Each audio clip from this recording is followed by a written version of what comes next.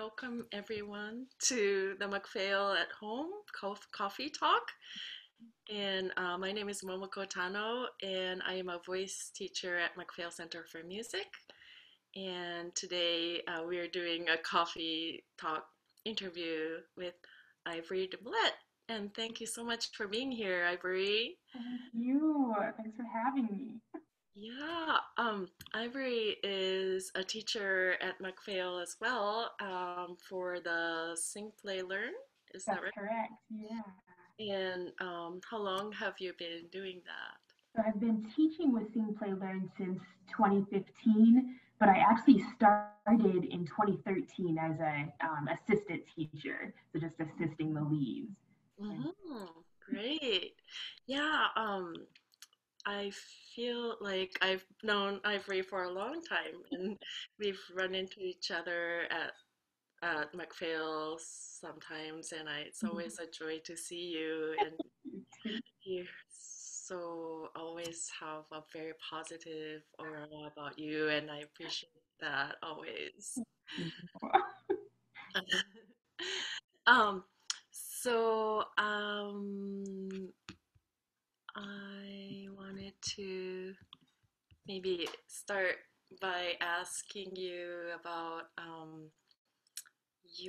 so before you started teaching, um, and how about, I know you are also a singer and actor, and have done so many musical theater and theater productions, Yeah. and as a theater artist. Can Mhm. you tell me about how you got into acting and singing, and a little bit about your where you grew up? Um, Definitely. yeah. Yeah.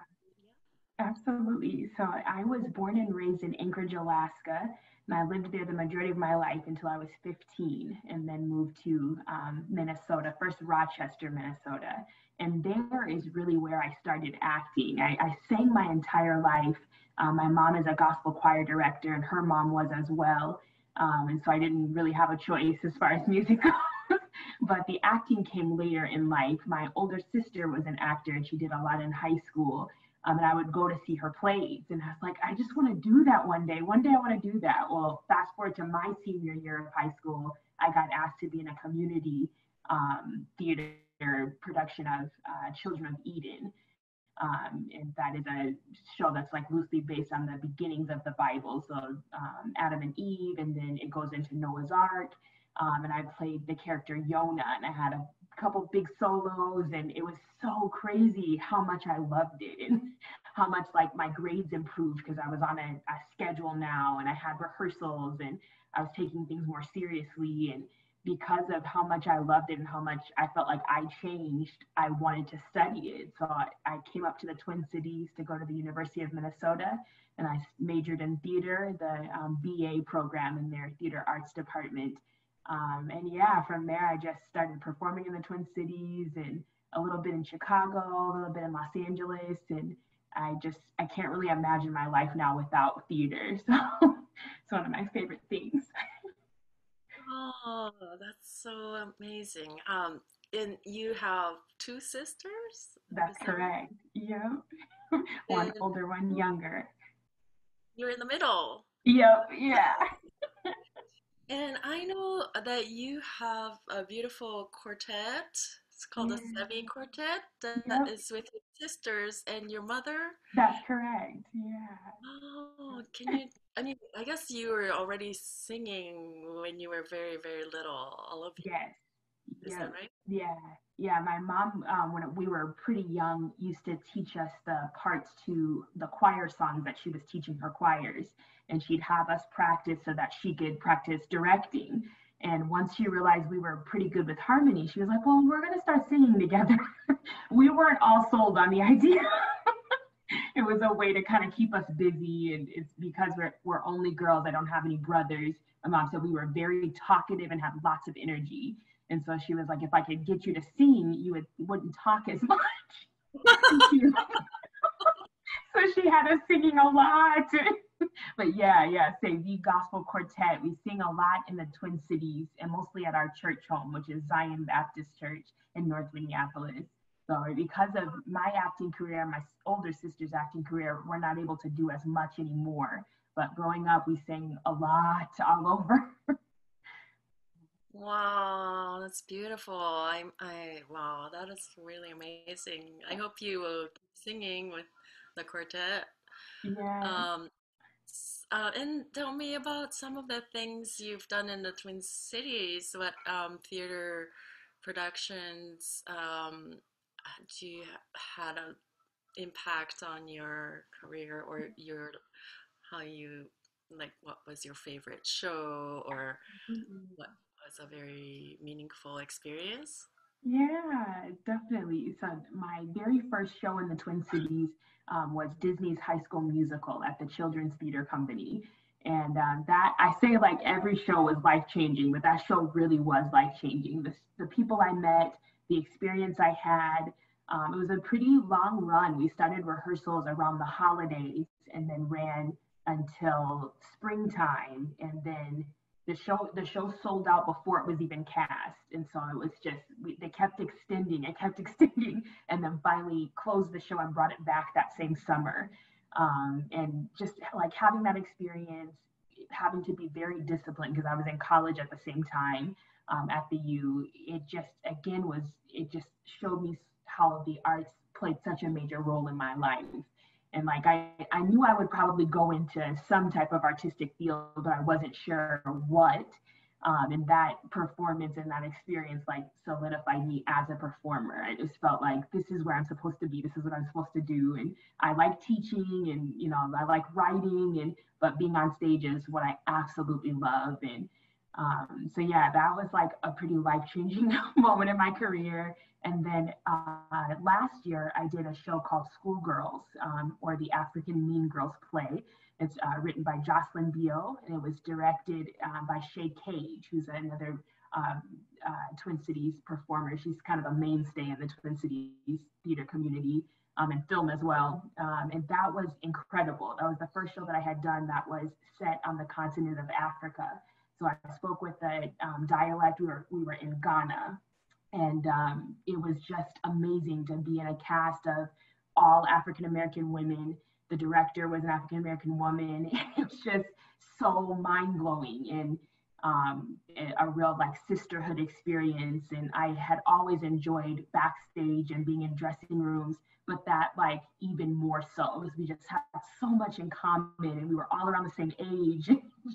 It was really, really amazing. And it was that production that helps me realize how important it is to tell stories that reflect my community and that reflect, my experiences. And even though I'm not from the continent of Africa, my experiences are very similar to the ladies in the play. And so, yeah, it inspired me to write a little bit, and it's to kind of seek out more shows where I can tell more African stories. And that, yeah, that was pretty life changing. They all are so life changing. That sounds really powerful. Like how you felt like you could really Yes, connect with their, yeah, roots through that play. It sounds yeah, like there were similar experiences in, um, wow, thank you for sharing that.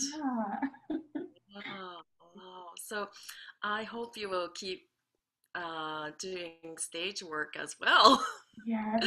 I know you're very busy, and um, how can you talk about how your acting has influenced your teaching Yeah, and what yeah, you bring to your teaching at MacPhail? Can you tell me absolutely. about your experience? Yeah. Yeah, yeah. So I am a teaching artist in the Sing Play Learn department, which was formerly the Early Childhood Music department. That was our name then. And so we are about 6 weeks is our youngest student, and 8 years old is our oldest student. So that spectrum in there of the early stages of life. And I really didn't have a goal of being a music teacher because I didn't have a degree in music. I was like, no, I don't think this is a good fit for me. But once I got into it, a friend of mine, Amanda, who's also a coworker at MacPhail, she encouraged me to interview and apply for the job. And I got hired as an assistant, and I really started to understand like how important the arts are to me, and also sharing the arts with younger people. And before that, I did the arts wherever. I performed wherever, for adults, for children.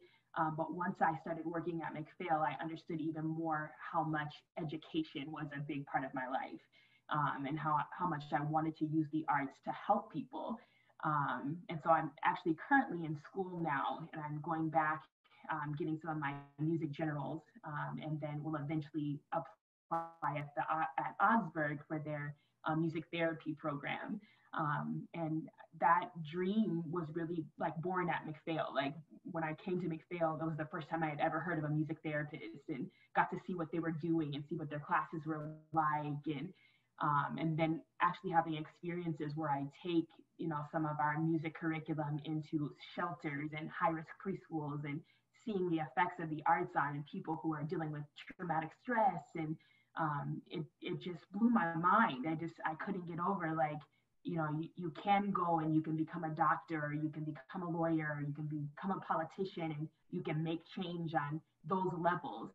But then you can also do like the soul work, and you can make change in people's hearts and minds. And I believed in that before, but I got to really see it in play once I started working at MacPhail. So again, it was just life changing. That's like my motto for today.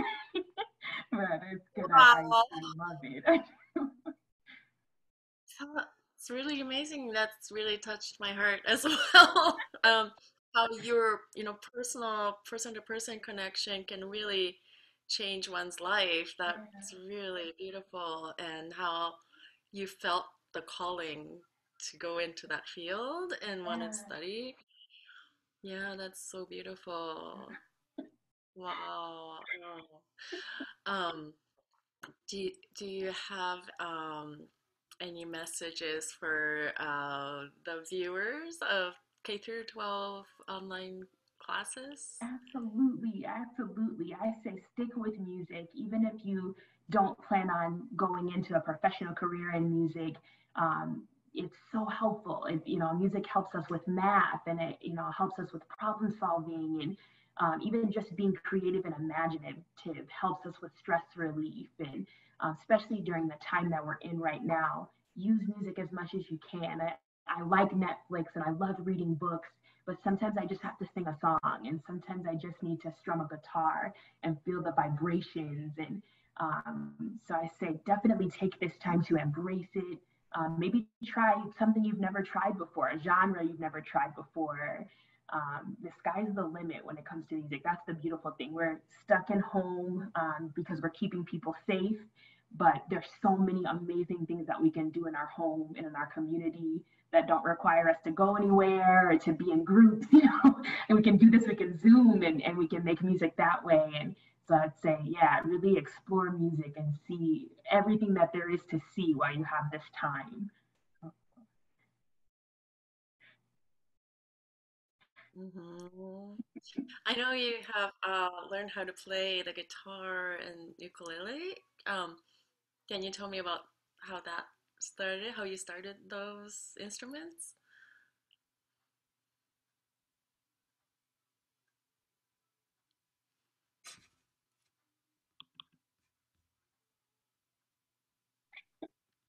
Yeah, yeah, definitely. So when I started off being a teacher at MacPhail, I didn't play any instruments.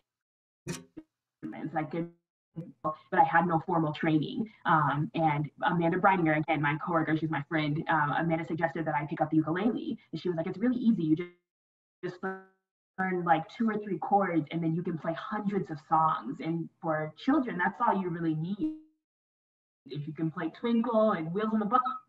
And so I started off, just I bought a really cheap ukulele, and then learned like the C chord and the G chord, and was putting them together. And it's a much more like rewarding, or it's like instant gratification. You right away start to develop the skills you need to strum, and the skills you need to change chords. And whereas the guitar and the piano take a little bit more time.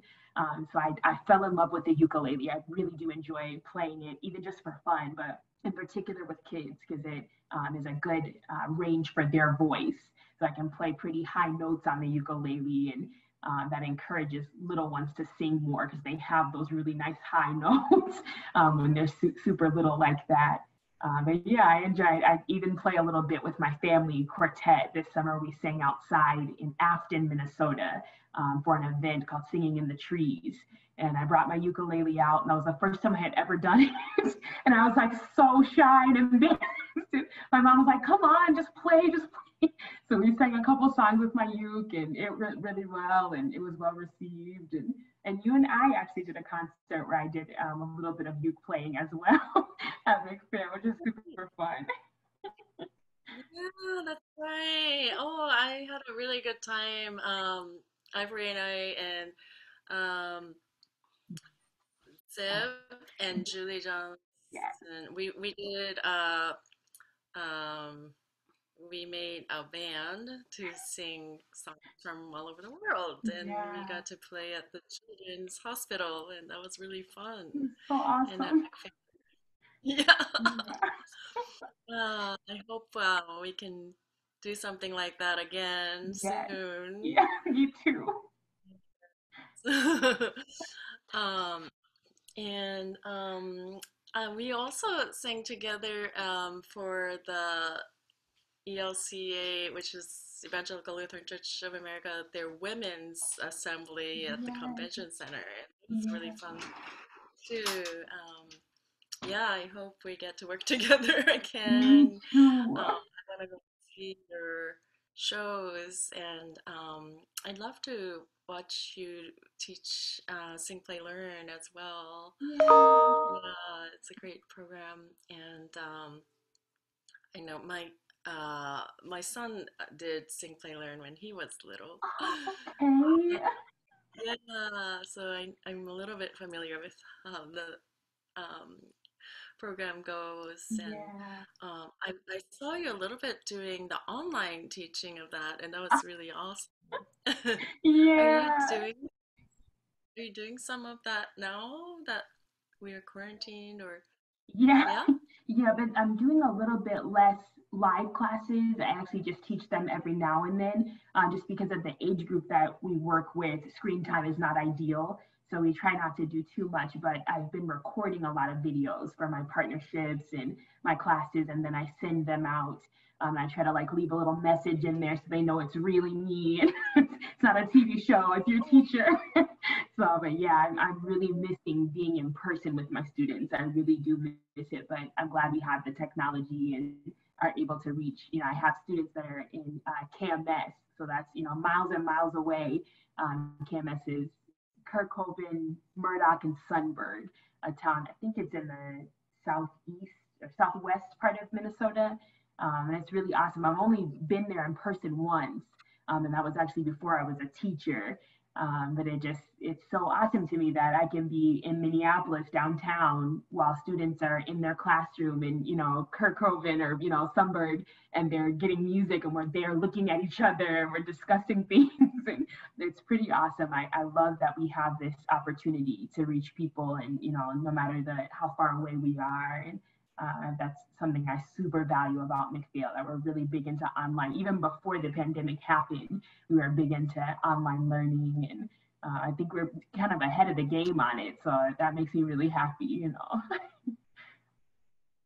Yes, yes, that's so true. Yeah, I'm really glad we had that opportunity to start teaching online Yeah, uh, several years before this situation came. I think the transition was a little bit smoother, and yes, um, we can still learn as we go. We can learn, there's more technology, definitely, yes, but um, it's great to be able to reach more people this way. yeah, Yeah, yeah, further too. Yeah. yeah. Yeah, Super so I'm cool. wondering if you would like to share some music? Yeah, that sounds good. Yeah, that's good. I have my Yeah. ukulele here. Oh, that'd be awesome.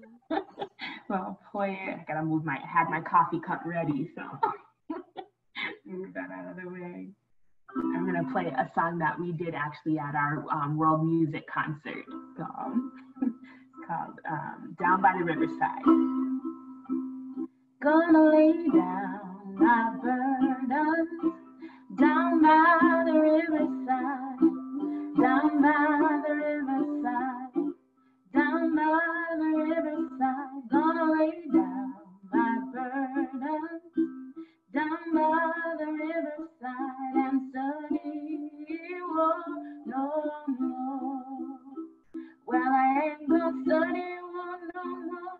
I ain't gonna study war no more. Study war no more.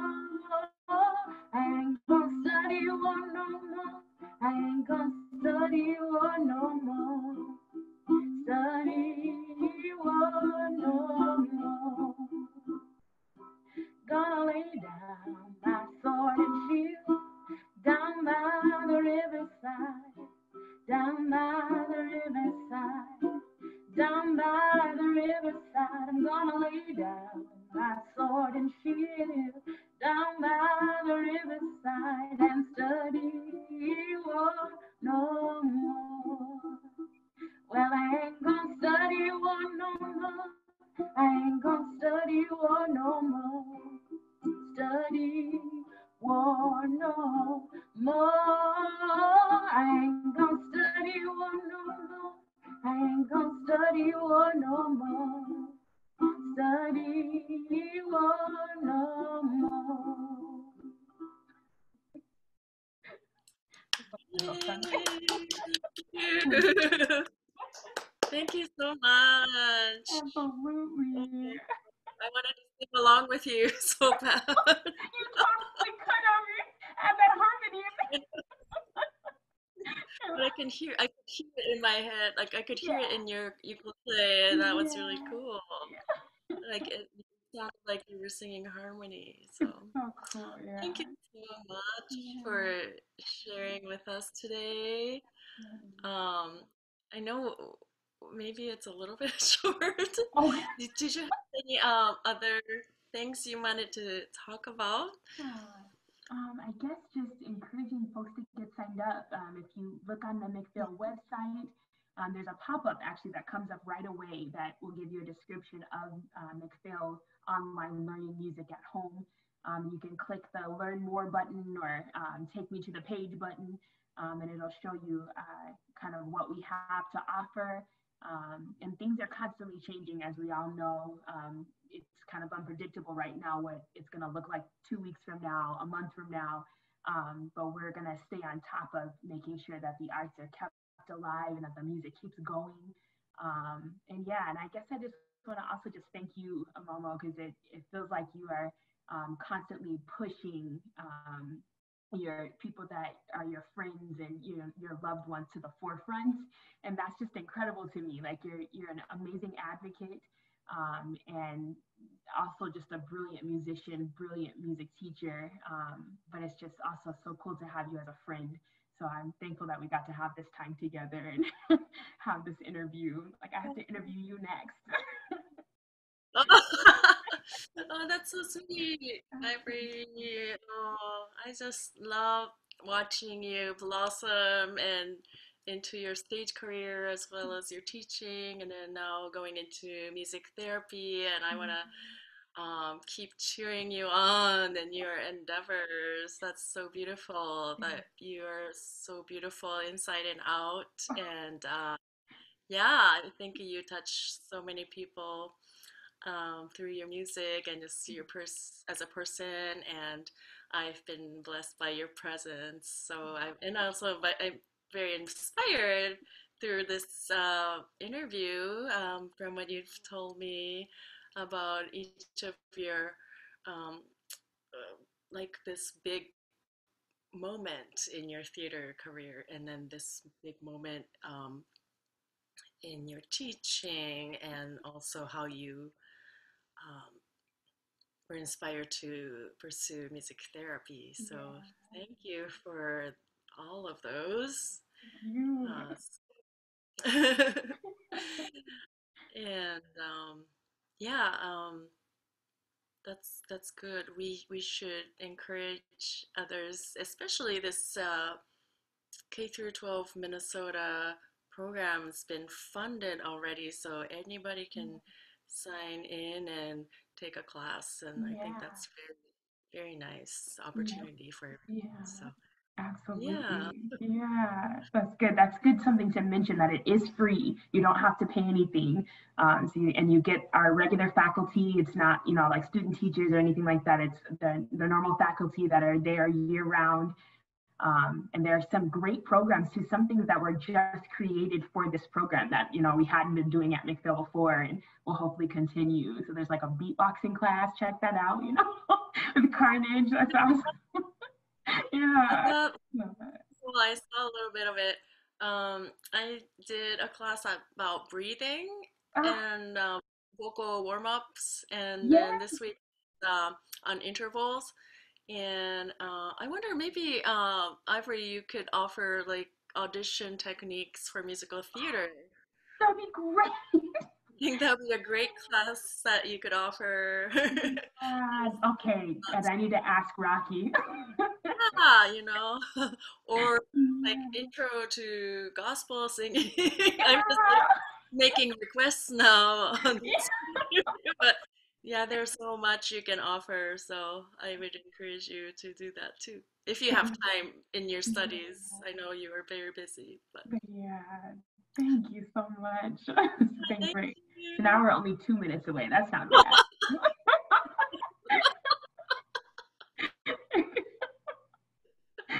This is good. Yeah. So are you doing your work study right now currently? This semester, I'm not in for the spring, or I don't have classes for the spring, but this summer I start back up. So I took a break so that I could do a show in January and February with Frank Theater. And that just finished right before the quarantine started. So we locked down like the day after we closed the show. But then this summer I'll start doing some of my psychology classes that I haven't done before. So intro to psych, abnormal psych, and then lifespan development. And I'm so excited for those. I'm ready to like start figuring out how the brain works and how human behavior. And so I'm looking forward to that part of my studies. Yeah, that sounds amazing. Pretty cool. You have to tell me all about it. Yeah, yeah. We'll get coffee for real outside of Zoom one day when this is all. No, I hope so. Yeah, it's gonna come. We're gonna make it. We are. We'll get through it. Yes. Yes, I'm Yeah. hopeful. Yeah. Yeah, take care. You too. Thank you. All You. right. Bye.